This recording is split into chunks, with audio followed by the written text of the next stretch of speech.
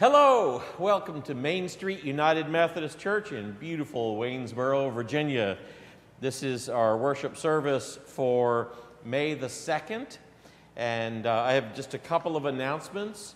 One is I'm going to be changing how I do my office hours. I have tried to have Zoom office hours. That has not worked out so very well, so I will be hosting regular office hours in the church, and you can call and make an appointment to come and see me at any of those times, or if you need a visit in your home, you can call and make an appointment for me to come to your home. That's in the near future, and so heads up on that coming. Also, the conference has lifted some more of our worship restrictions for the in-person worship, and we can now sing for 5 minutes in a in-person worship, and so we're going to start out slowly, and we'll be singing the doxology and the Gloria Patri and possibly one or two hymns during the in-person worship services in the near future. Have to discuss it all with our Healthy Church team, but I'm all excited about this possibility, and so just wanted to let everybody know. Let everybody know. Are there any other announcements? Something I might have? No? Very good. Well, let's prepare our hearts and minds to worship our Lord and Savior.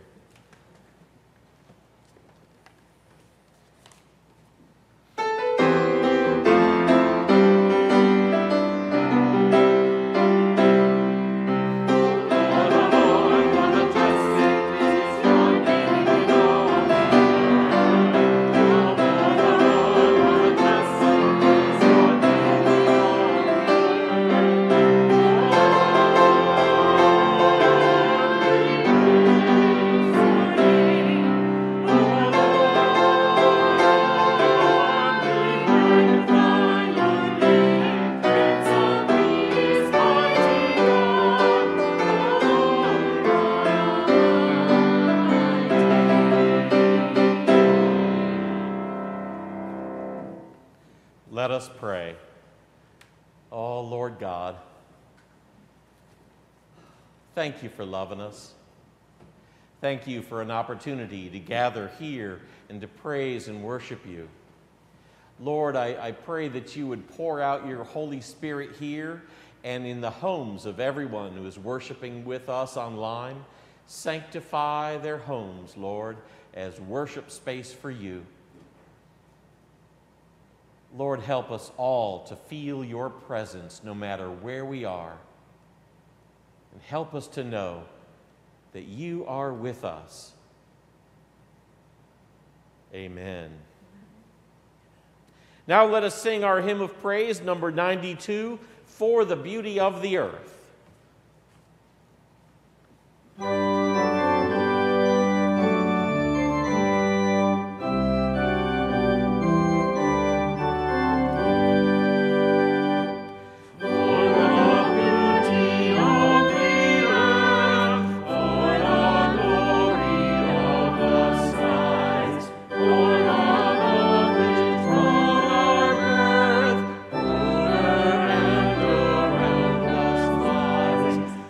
Lord of all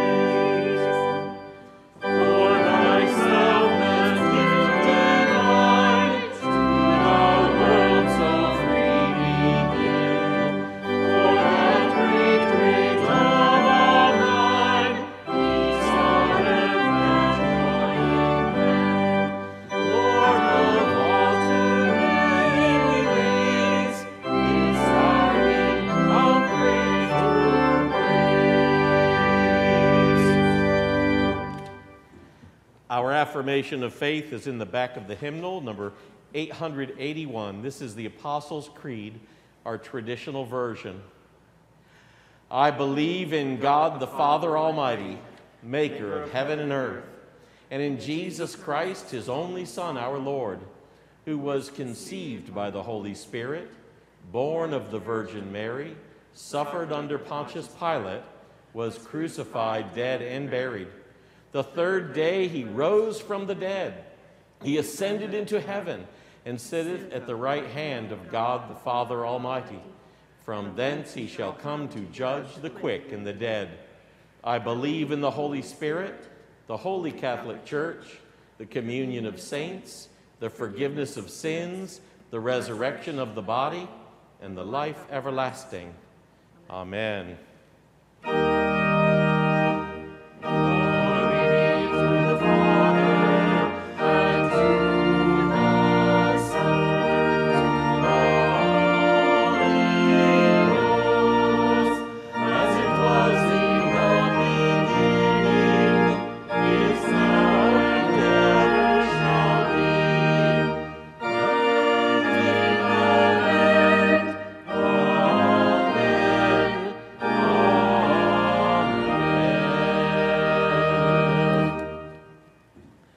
Once again, I want to thank everyone for continuing to give your tithes and your offerings to the Lord. And I ask that the Lord, our Lord God, would bless all of these tithes and these offerings. Lord God, teach us how to be better stewards of what you've given us. Because everything we have, Lord, has come from you. Teach us how to learn and grow and build your kingdom right here, right now. We love you, Lord. Amen.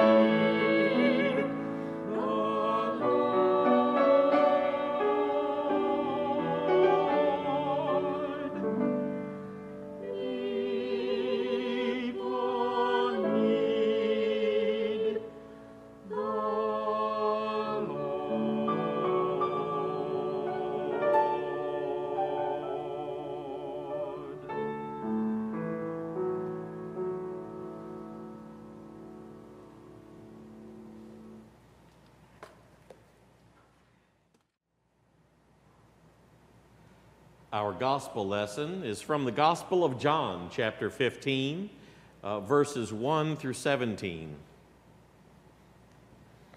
These are the words of Jesus Christ. Will you pray with me? Oh, Lord, thank you for inspiring John to write down what you said. Lord, I pray that you would help us to understand this scripture a little better.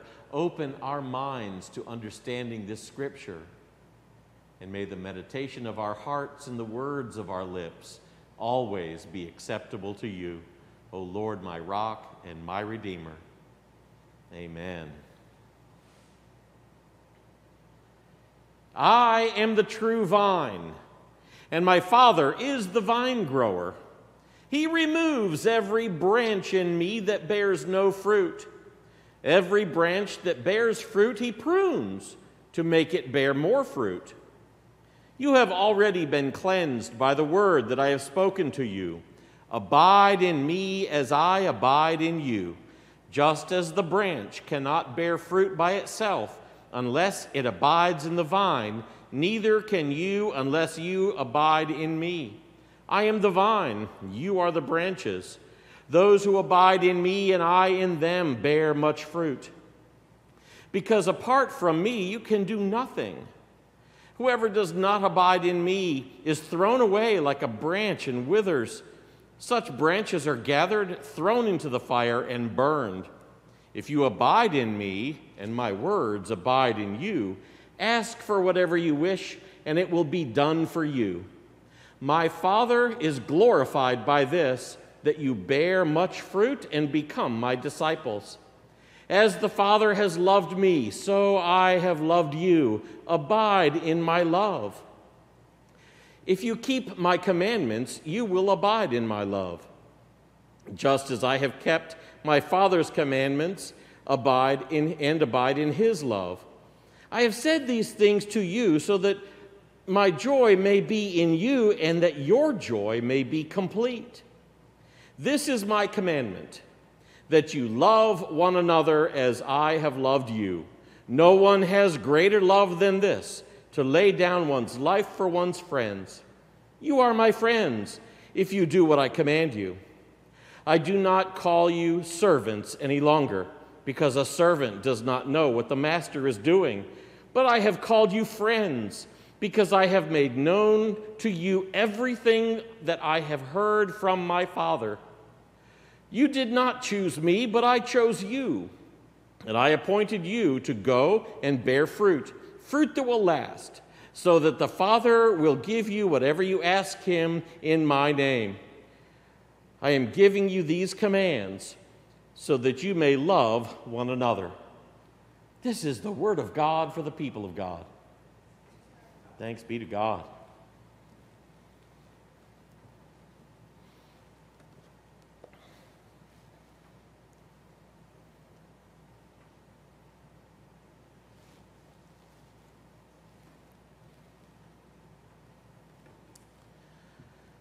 Several years ago, I believe it was back in the late 1980s, Deborah and I bought our first house.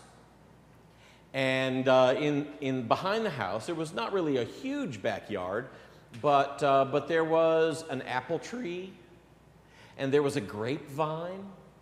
And I had never had a grapevine. And so I was all excited. But this grapevine was way overgrown. And so that first year, I pruned that grapevine because I knew that even the Bible says you got to prune the grapevine to bear much fruit. Well, I pruned that grapevine. By golly, I cut it way back. And would you know that the next year we got no grapes? None. No grapes. And so then I went and began to do a little research about what it takes to prune a grapevine. Because when I went at it, I just hacked it. And it turns out that's not what you do when you prune a grapevine. And I found out that there is a proper way to prune a grapevine, and that at each node there are 3 branches. There is the main branch that comes from the root. And then there is the branch that grew and bore fruit last year. And then there is a new branch that is going to grow this year and produce fruit next year.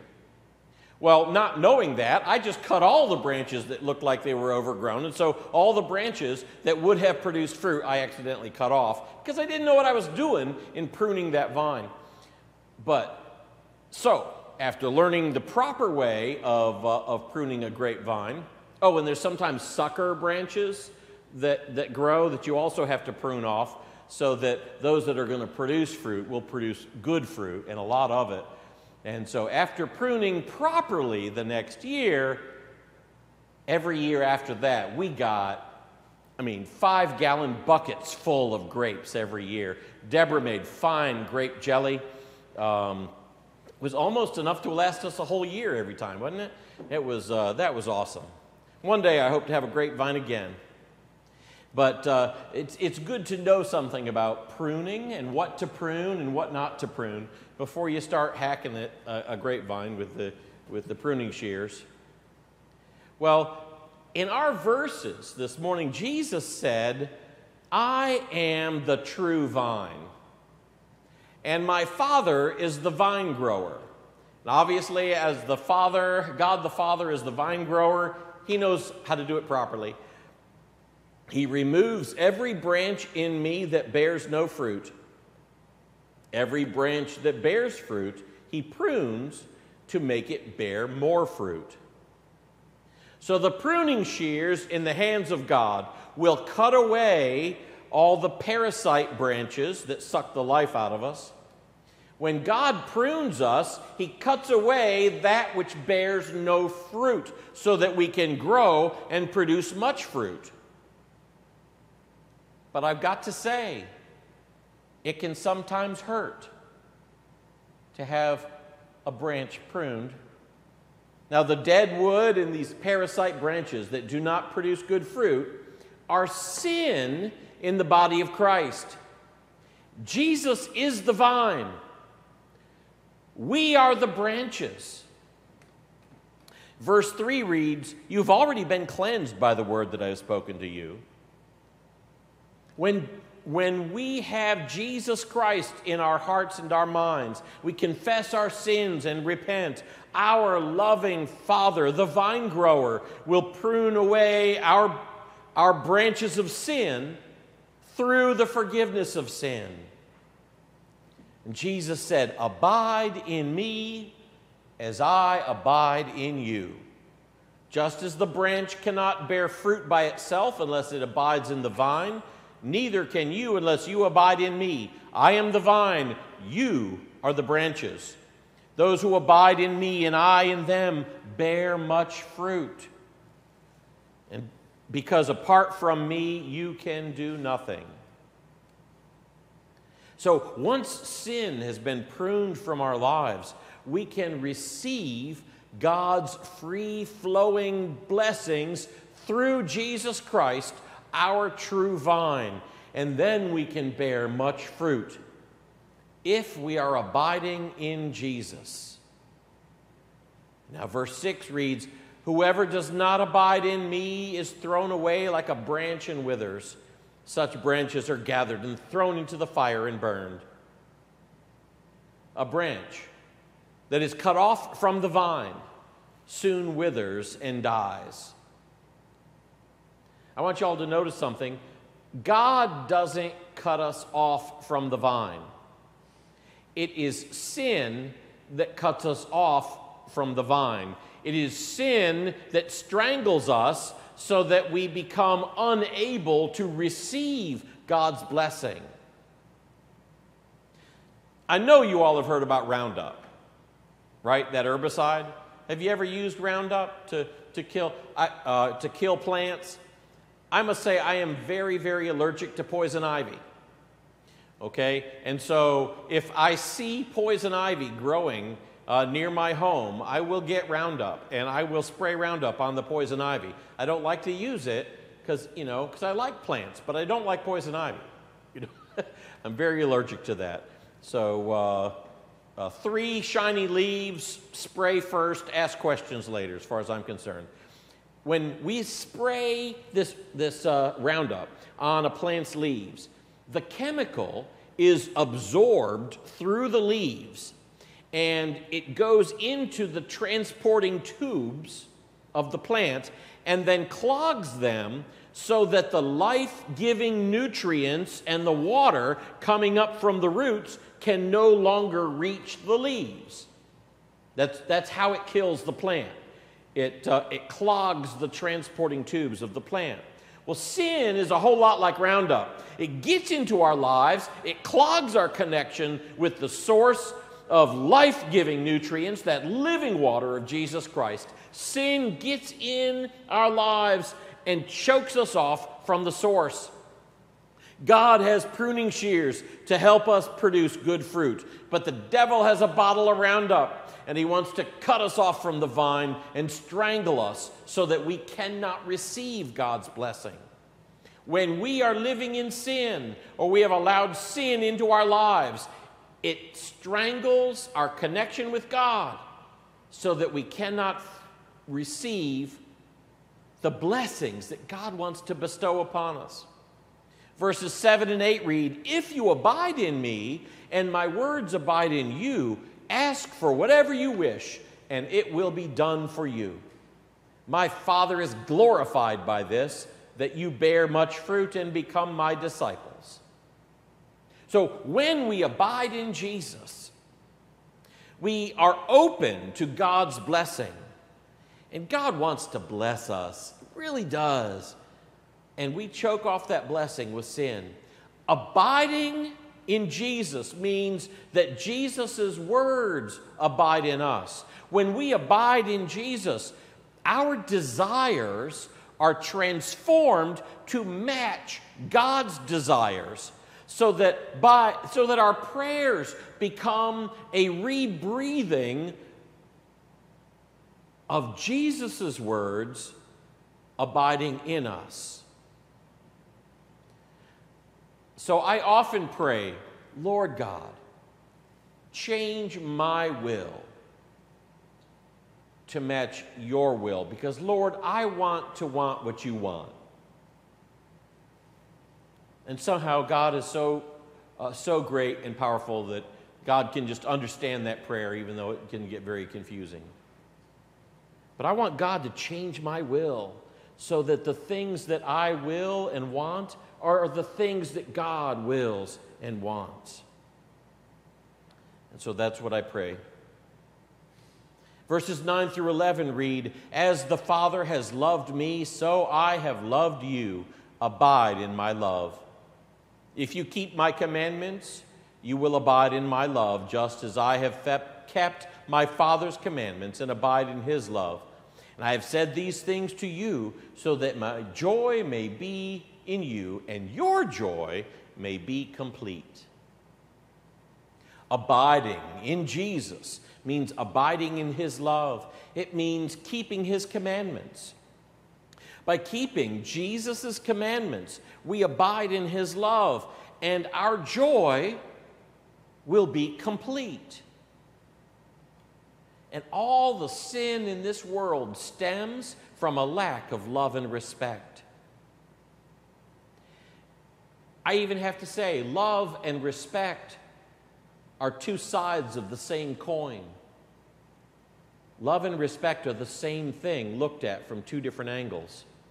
By abiding in Jesus' love, we can avoid a world of sin. Verses 12 and 13 read, "This is my commandment, that you love one another as I have loved you." Wow.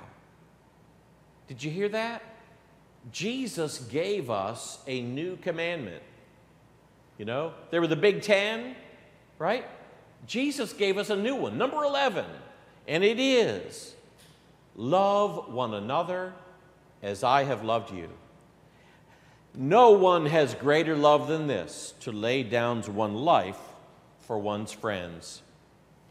And that is exactly what Jesus did for you and I. He calls us his friends, and he laid down his life for us so that we could be forgiven of our sins and be reconnected to the source of all good blessings.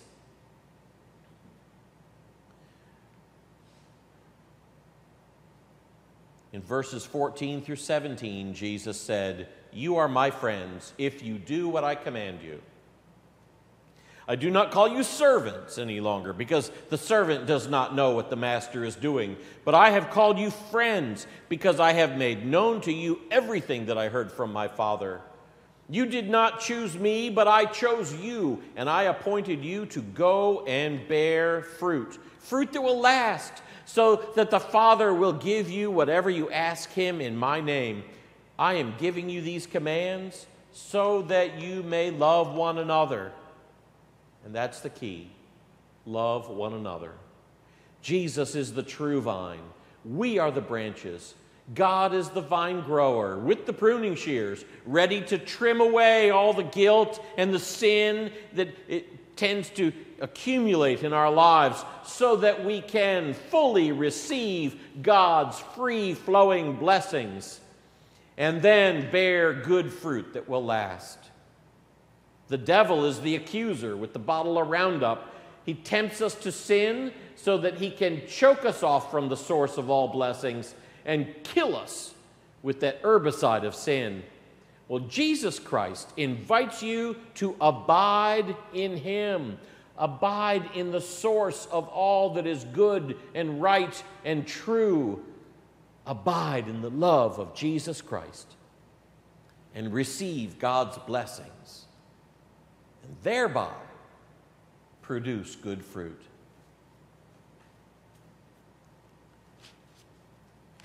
Praise be to God.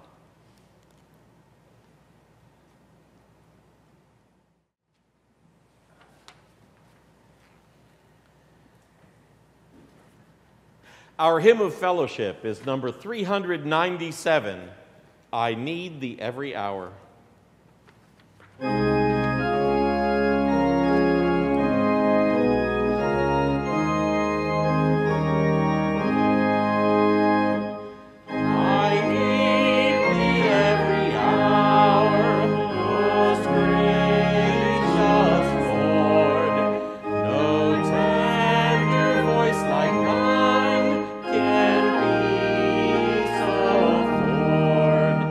I need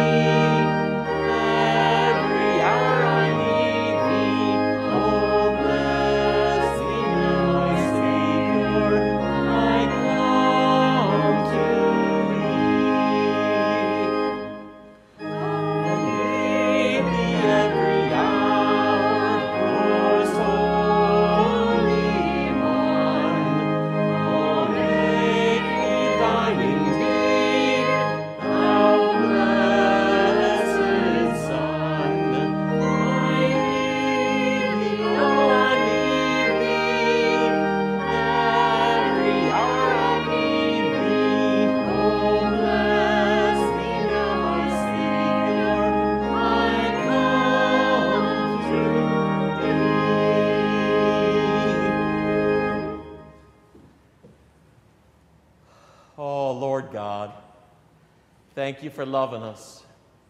Thank you for being with us every moment of our lives. Lord, help us to abide in you forever.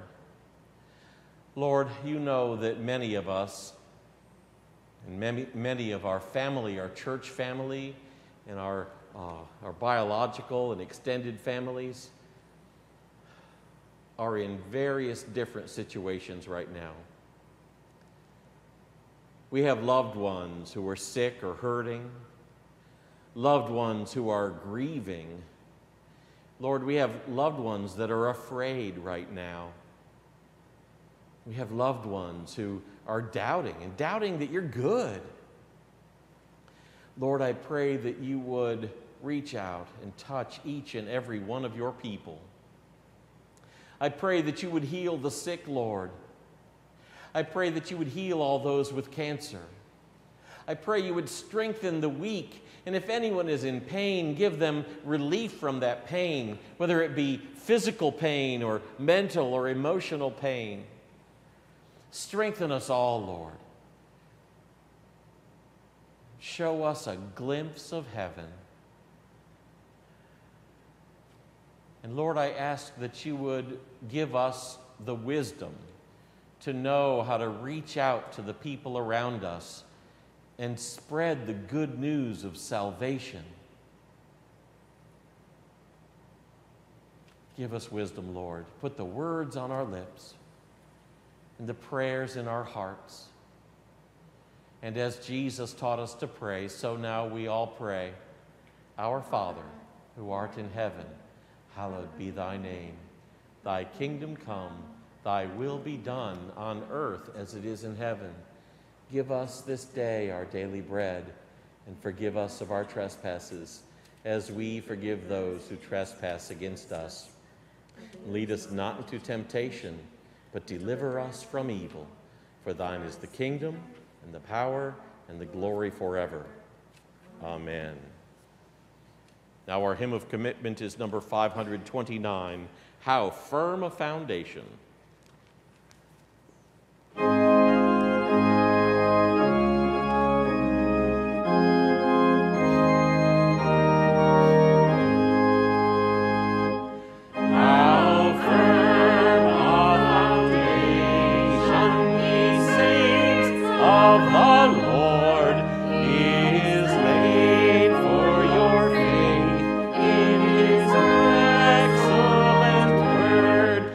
What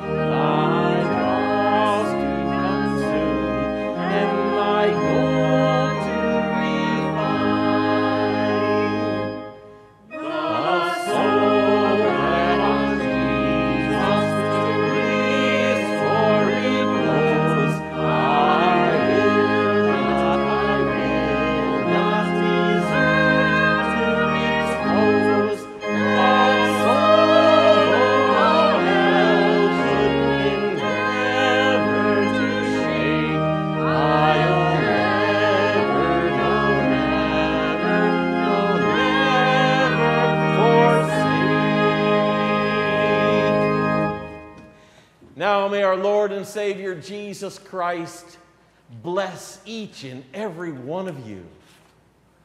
Abide in Christ. Abide in His love. Amen.